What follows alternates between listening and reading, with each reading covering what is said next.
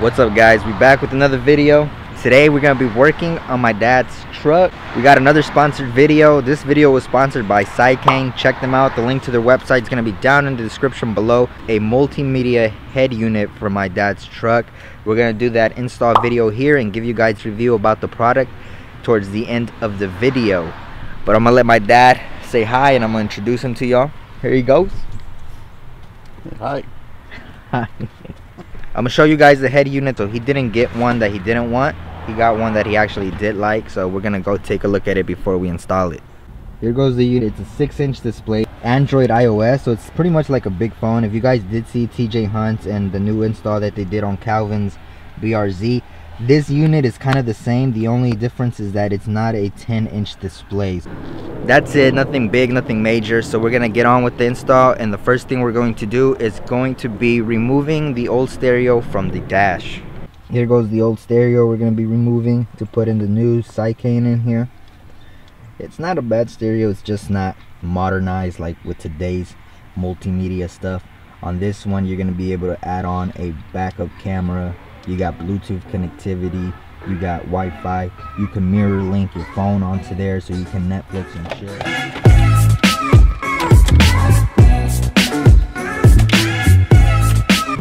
So out with the old. That was a quick removal. It shouldn't be that difficult. We already have an aftermarket stereo. It shouldn't be that hard to remove it. This one was easy. We just unclipped it all and took it out. Now we're just gonna rewire the new harness onto the wiring harness and put in the new one. These are the wiring instructions that Siecane gives you. Pretty basic, so you should be able to figure out which wire goes where. As long as you have knowledge of your car as to which wires go to each speaker, it should be a fairly easy install and a fairly easy wiring process. Wiring up the harness, they provided us with the wiring of the car, which really shouldn't be that difficult. TJ Hunt soldered his. We're actually going to be using wire nuts. It's a much quicker process since soldering is time consuming. As you guys can see, it is raining outside today and it might start to rain a little bit more, and we don't want to be caught in the rain while we're working out here, so we're going to be using wire nuts to make the process a lot faster. We have the power wired, and now we're going to connect it to see if the stereo turns on when we turn the key, and if it does, then we can continue to the next step, which is pretty much finding the speakers, because we have no idea which wires go to where. And we have success. The stereo has turned on. Like I said, it is an Android iOS, which is pretty badass. Alright, so we're pretty much good. We're good to go. There goes the home display, and it's looking pretty badass. So what we're doing is trial and error. We're trying to find the speakers to have them wired up perfectly, because we don't know which wires are which from the original harness of the car. So what we're doing is we're trial and error trying to find out which ones are which so we can wire it up nicely. Los otros son blancos y es el de enfrente. Blanco y blanco? No sé lo que. What?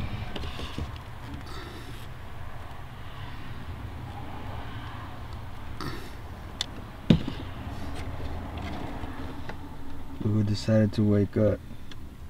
That boy woke up. Your boy Saeed. That boy with that color shift is right there. It's cleaner for us.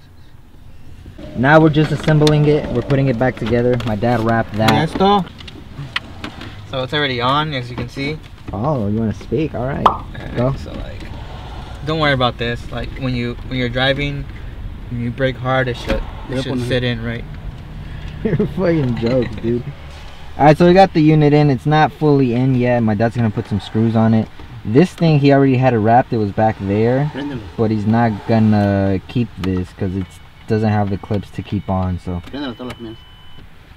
what he's going to do is he's gonna wrap the other piece black and put this on. So there it goes. Little rev. Fully functional.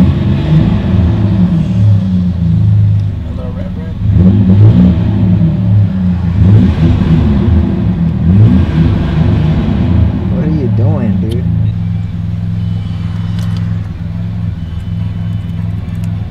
Alright, so there it goes. It's fully installed. I'm gonna go through with you guys the features that it does have.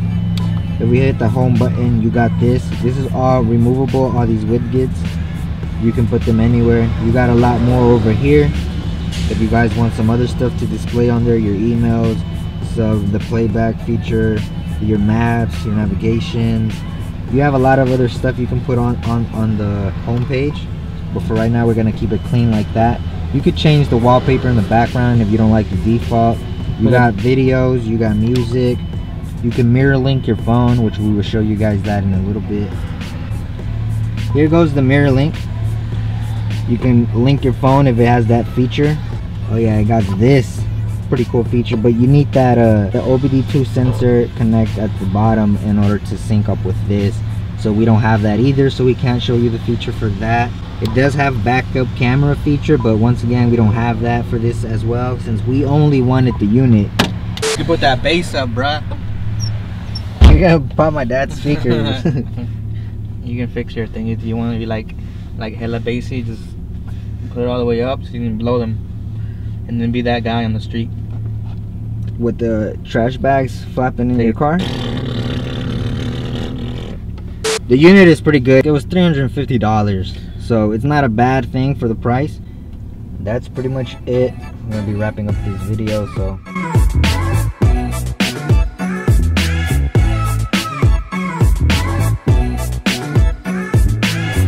that's gonna be the end of this video, guys. Hopefully you guys did enjoy it. Please drop it a like, subscribe if you haven't. Check them out. Check out Siecane down in the description below, and I'll catch you guys in the next video. Deuces. Yeah, man, the world needs better laws. Maybe then we'll be better off. I'm hoping that it comes, but it never does.